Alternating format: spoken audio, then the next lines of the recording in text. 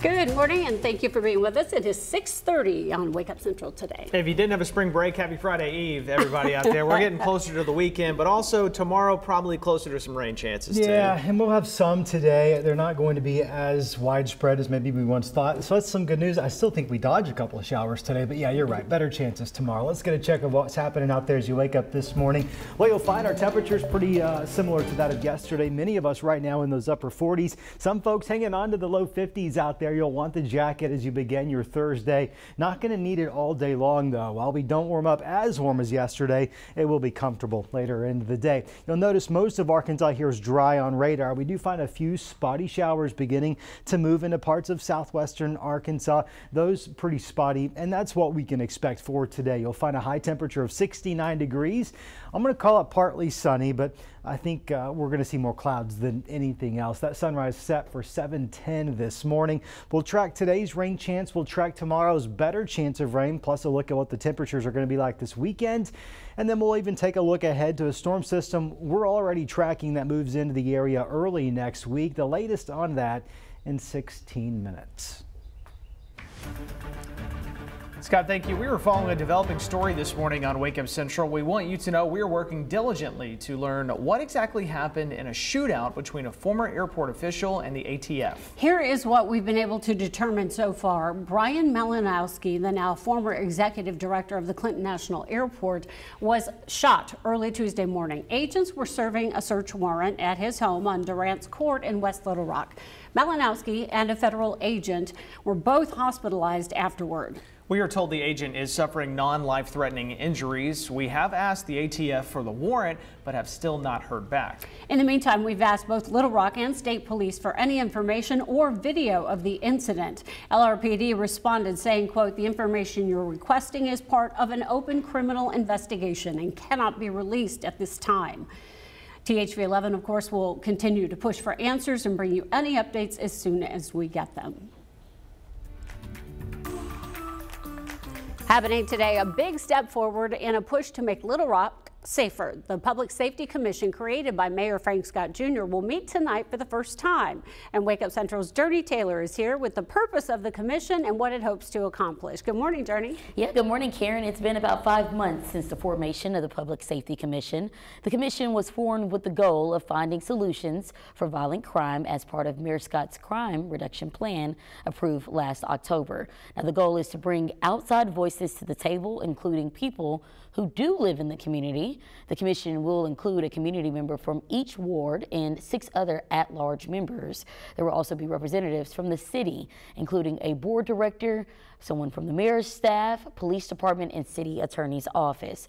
Again, this is the first meeting for this commission, and they will meet tonight at 6 p.m. at the Willie Hinton Neighborhood Resource Center that's on 12th Street, and it's open to the community. THV 11 will work to bring you details later tonight of the first meeting on air and online at thv11.com. For now, I'm Journey Taylor for Wake Up Central. All right, be curious to find out what they see. Thank you, Journey. And now to a THV 11 update, expanding broadband internet access in the state. It's an ongoing issue that's recently making some headway. Wake Up Central's Michaela Johnson joins us now with more on how you can challenge the state's accuracy. Michaela, good morning. Good morning, Hayden. The lack of access to broadband is widespread in the state and something we here at THV 11 have covered for years. A new resource is officially live to help all Arkansans have access to broadband internet, and the state broadband director says it's the most critical piece of this whole process. According to Glenn Howey, there's around 160,000 homes and businesses across Arkansas that to this day still lack internet service completely. Thanks to a new challenge process, Arkansans have a chance to help diagnose which areas are disconnected. And here's how it works, plus what's changed. The State Broadband Office released the new State Broadband Map. Before the update, access was shown by region. Now it's more detailed. Homes, businesses and more are now on the map. And Howey says for the first time in state history, Arkansans have a voice in this infrastructure grant process. You can go to the map, find your location. Then if you think providers are reporting inaccurate broadband internet access details, you get to challenge it. There is no single greater instrument to economic security and personal freedom than a high-speed internet connection. So this impacts everything that we do, from economic development, workforce development, quality of life, and we hope to be a leading state in this process. Now, red, blue, green, or gray. These are the colors you're looking for when on the map. And here's what each of those mean. Red and blue, unserved or underserved. These will get funding. Green, you've already been awarded a grant. And gray currently has good internet access. And that's why it's so important to check your location so you can check for accuracy. The natural state is receiving a cut of more than $1 billion through President Biden's infrastructure package to fund this broadband expansion. Michaela Johnson for Wake Up Central. Michaela, thank you. With kids on spring break this week, we want to take a moment to remind everyone that if you know of any children in need of a meal, Cows and Be Mighty Little Rock have you covered. Spring break meals for families are available all week at Cows locations all over Central Arkansas. Times for meal services do vary, so you'll want to check your local library location. And one other note, not all branches are taking part. Spring break meals are not available at Fletcher, Maumelle, and Williams locations. It is 6:37 on this Thursday morning. The NCAA tournament tips off today right here on THV 11. Unfortunately, the Razorbacks did not make the tournament, and this morning fan favorite Devo Davis is looking for a new team.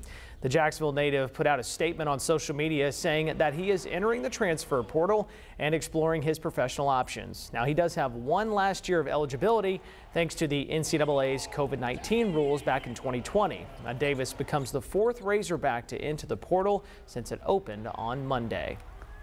Let's send it over to Scott. Now, that one thing we need to know about the weather today. Yeah, it's going to be comfortable out there. Temperatures not as warm as yesterday, however. Upper 60s for most of us.